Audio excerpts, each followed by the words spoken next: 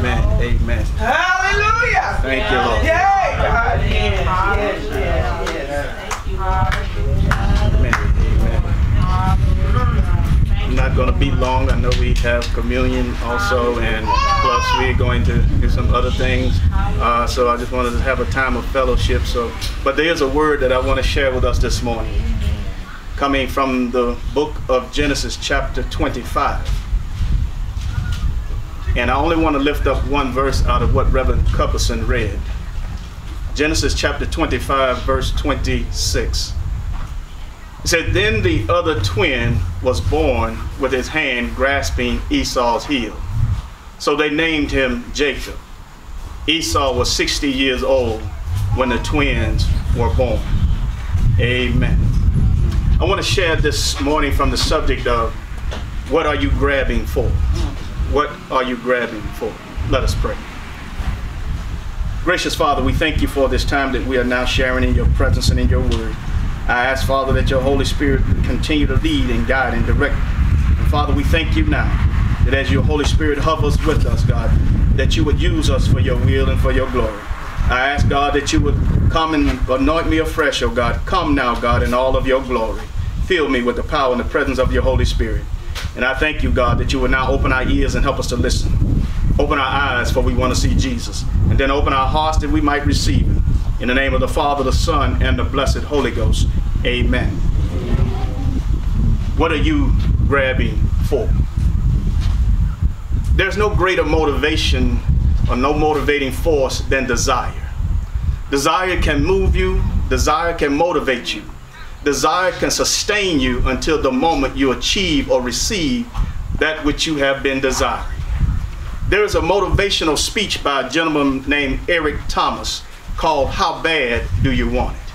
He talks about an older gentleman that is a financial guru. And a younger man comes to him and he says, "I want to know what you know so that I can be successful in life." So the older man told him, "Meet me tomorrow morning at 4 a.m. at the beach." So he shows up at 4 a.m. at the beach in his suit, and the man begins to tell him to walk out into the water. He said, "I thought we were coming here to discuss how to be successful." He said, "If you're serious, then you'll walk out into the water." So the man walked out into the water until he was about waist deep, and as he walked out into the water, the man says, "Now come out a little further." He walked out until it was about shoulder height.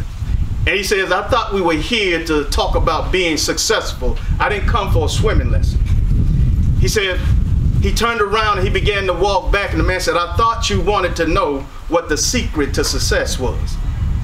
So he said, "If you're serious, come back in the water and walk out a little further." As he walks out this time, the man grabs his head and pushes him underneath the water. And he holds him down there, and as he struggles to get up, he's struggling and he's struggling. And just before he passes out, the man raises him up out of the water. And he said, "What did you want the most?" The man said, "I wanted to breathe." And he said, "That's the key to success. Whatever you want, you got to want it bad enough, the same way that you wanted that breath when I had you under that water." When we are talking about going through life and the things that we want out of life, the question we have to ask ourselves is, how bad do we want it? How bad do we want success? How bad do we want that thing that we say we've been longing for and we've been searching for? How bad do we want it? The biblical narrative that's before us today is about struggle. Yes, it's about desire and struggle. We see a picture of a struggle between two brothers for a blessing. The struggle moves from womb all the way to life's drama that we see now presented before us. One brother had desired the blessing while the other brother despised the blessing. And the number one thing in the whole text is the blessing that God has given to this family. See, if it desires to keep the younger brother from getting the blessing, and the younger brother desires to get the blessing, we should ask ourselves some questions. What do we desire? What am I passionate about? And am I in a position to get it? And am I willing to keep grabbing until I get it? The first thing that I want us to see and to understand out of our text is this. We got to recognize the struggle of desire. When you look at the text in 22 and 23, Rebekah had two nations warring on the inside of her. She had two nations fighting in her womb. And as she had these two nations fighting in her womb, and as they began to come forth, it says that Jacob was grabbing the heel of Esau as they came out of the womb. But if you know the text before this, it said that God had ordained for the younger to be ruler over the older. So Jacob was just grabbing after what was his in the first place. He was grabbing after the thing that he desired. And you can see that the struggle started in the womb. Jacob was desiring the blessing from the moment he got conceived in his mother's womb. But that inward struggle, how many of us have an inward struggle for something in life? How many of us have something pressing on the inside of us, driving us, wanting us to go after the thing that we say we want? Maybe you want a new job, but is there an inner desire driving you toward that new job? Maybe you say you want a new home. Is there an inner drive driving you toward that new home? Whatever it is there an inner drive inside of you driving you to that thing that you desire the most? You see, in that voice, it talks about the voice of success. Yes, that voice of strong success is when that voice begins to speak to us. And we start to hear that voice telling us, you got to go after this thing. You got to stay up tonight. You got to work a little harder. You got to dig a little deeper. That voice is telling us that we've got to keep going and not give up. But the question is the voice that keeps succeeding stronger than the voice of giving up? Sometimes we hear that little voice that says, you ought to give up, you ought to throw in the towel. But there's another voice that says, keep fighting, keep struggling, keep reaching, keep grabbing. Are we going to follow that voice or the voice that says, give up and throw in the towel? Do we desire success that God wants us to have? I don't know if you ever knew or understood or not, but the Bible tells us in Jeremiah 29:11, it says, I know the plans that I have toward you, the thoughts that I have toward you, of good and not of evil, to give you good and not harm, to give you a future and a hope. The 13th verse shows us, though, that it's a conditional promise. It said, if you look for me with your whole heart, you will find me. God is simply saying, how bad do you want it? How bad do you want it? Are you willing to search for me? Are you willing to keep knocking on the door for me? Are you willing to keep coming? How bad do you want it? And in Deuteronomy 28:13, it said, if you listen to these commands of the Lord your God that I'm giving you today, if you carefully obey them, the Lord will make the head and not the tail. He will always put you on top and never on the bottom. You can be on top and walk in victory. How bad do you want it? The question we've got to ask ourselves today is, how bad do I want it? Can I hear that voice of struggle on the inside of me saying, this thing is yours if you keep fighting. This thing is yours if you keep striving. This thing is yours if you want it. How bad do you want it? The next thing that we want to understand is this. Are you in position to grab? Esau came first, but Jacob was grabbing Esau's heel. Yes, the text tells us in 24 through 26 that Esau came out of his mother's womb first. But it says when he was coming out, Jacob had him by the heel, trying to pull him back into the womb so that he could come out first. And in case you don't know about the Hebrew culture, whoever the firstborn was the one who got the blessing. Whoever the firstborn was the one who got the shown up blessing, because you got 2/3 of the family's inheritance. And Esau was destined to come out first. But Jacob was grabbing him by the heel, grabbing him, trying to pull him back so that he could get the blessing. Being second is not always a bad thing. I know some of us want to come in first in everything we do. We desire to be first in everything we do. But understand this, being second is not a bad thing. These come from behind victories are more thrilling when you're in second place. When you're out front and you're running out front, there's nothing thrilling about that. You just won the race. But what about those races when you see somebody coming from behind? When you see them behind in the fight, when you see them behind in the race, and then you begin to see them begin to move forward, you begin to see the tide turn, and you begin to see them coming out on top. When you begin to see them cross the finish line first when they were in second place, it's something about seeing that moment that excites us. It's something about seeing that moment that stirs something on the inside of us. I don't know about you, but I've been watching some track races, and when you see the person that was in second or third place begin begin to overtake the first place runner, it's something that starts to make you stand up on the inside, and it may make you stand up on the outside, and you begin to cheer for them and say, go, go, go, until they come out victorious. Yes, but think about you in that position. You might be in second place right now, but that just means there's motivation. That means that there's somebody in front of you that's running, and you know you got to dig a little deeper to catch them. You know you got to dig a little deeper to overtake them, and you got that drive, you got that desire that's pushing you. And if that drive and the desire is pushing you hard enough, you might find yourself overtaking them and coming out on top, because that's where God wants you to be in the first place. God wants us to be successful. God wants us to be the head and not the tail. God wants us on top, but we got to ask ourselves a question: how bad do you want it? What are you grabbing for? Begin to search your heart and your mind right now and ask yourself, what am I grabbing for in life, and how bad do I want it? Am I willing to do what's necessary to get what I want out of life?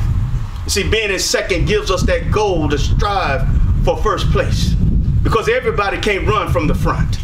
You see, some of us get out front and we might be overtaken because there's nothing out front that's pushing us, because there's nobody ahead of us. But when in second place and you're seeing that there's somebody in front of you, that goal might be right there in front of you, and that's what keeps you moving. That's what keeps you driving, because the goal is right there in front of you. And the closer you get, the more desire you ought to have, because the desire ought to grow stronger every time you see your goal getting closer. You might be right there. The desire is growing, and it pushes you forward because you can see your goal right there in front of you. You may want to go to college, and your goal is right there in front of you. There ought to be a voice pushing you and driving you to move forward. You may want to be a better person in life, but there's a goal in you that says, I got to keep striving and pushing and moving forward in life. You may be an athlete, but you got to put the work in so that you can come out on top. You got to keep pushing and striving so that you can come out ahead and not behind. But the next time you're around a baby, I want you to watch that baby. It's a great illustration of what it means to grab for, to see and put yourself in position to grab. You ever see a baby when the baby wants something? It'll begin to position itself to get what it wants. It may be something over there on the floor. It'll begin to crawl across the floor and position itself to reach out and grab what they want. Oh, y'all ain't getting with me today. Just watch a baby, and as that baby begins to move around the room and they'll see something, or that baby may see someone, they'll begin to position themselves, even if they're in the arms of another, they'll begin to position themselves to reach out and grab somebody else. Somebody need that right there. Yeah, and sometimes you may be in the arms of another, but something inside of you is telling you, you got to grab for something else. You may be in the arms of the devil right now, but he's telling you, God said, you got to reach out and grab for me. You got to reach out and grab for a different life. You got to reach out and grab for holiness. You got to reach out and grab for righteousness. You got to reach out and grab for other things than what you've been grabbing for, because God wants you on top and not the bottom. Yes. And when we think about, again, that little baby and how they're positioning themselves to get what they want. And the last thing that I want us to see and understand is, are we still grabbing? There may be some things in life that we've been grabbing for, and we've been grabbing for a while. We've been grabbing maybe for years. We've been grabbing maybe for decades. But we haven't achieved it yet. My question to you, are you still grabbing? Are you still reaching out for the thing that you've been grabbing for? Never lose sight of the blessing. Never lose sight of what you set your eyes on. Never lose sight of what you set your heart on. Never lose sight of it. No matter how much time passes, never lose sight of what you set yourself to do. Every day he saw Esau. He had his eyes set on that blessing. Every day he saw Esau, he had his eyes set and said, he's got what I want. Every day he saw Esau, it reminded him that Esau had the blessing, but he wanted that blessing bad. He wanted it so bad that he was willing to wait, and he kept waiting every day, anticipating the moment that he could get that blessing. What do you have in your life that keeps you driving and burning? What do you have in your life? Is it a picture that you have that keeps you moving forward? Is it a quote that you keep in your mind and in your heart that keeps you moving forward? Is there a person that keeps you moving forward? Whatever it may be, don't lose sight of it, but hold on to that thing that's driving you. Hold on to that thing that's pushing you forward. And then you got to make the most of your opportunities. Don't let an opportunity slip by. When you got an opportunity to grab hold of the thing that you've been desiring, when you got an opportunity to grab hold of the thing that you wanted the most, grab it. Don't let it go, but grab it. And if you notice the text, it said that Jacob waited for his moment. It said Jacob waited and he waited and he waited. Years had passed by. From the womb, Jacob has been desiring this blessing. From the womb, Jacob's been wanting what God had in store for him. From the womb, Jacob has been wanting this thing. But now Jacob finds himself one day in the house with Esau. And Esau declares that he's so hungry that he's about to die. Jacob said, that's my moment. Jacob took advantage of the moment. He took the opportunity that was before him. And Jacob said, sell me your birthright. Oh, hallelujah. Yeah. Jacob said, this is my moment. This is my time to get what I've been longing for. This is my moment. Have you seen your moment yet? Is your moment before you yet, or is it yet to come? If your moment hasn't come yet, I say keep grabbing. But if your moment is in front of you, reach out and grab it. Reach out and take hold of it. If your moment is in front of you, grab it and don't let go. But hold on to it and take what God has blessed you with. Hold on to it and take what God has in store for you. The opportunity is there, but you got to make sure that you go after it. And don't just go after anything, but go after that which God has ordained. Go after that which God has blessed you with. Go after that which God has declared will be a blessing unto you.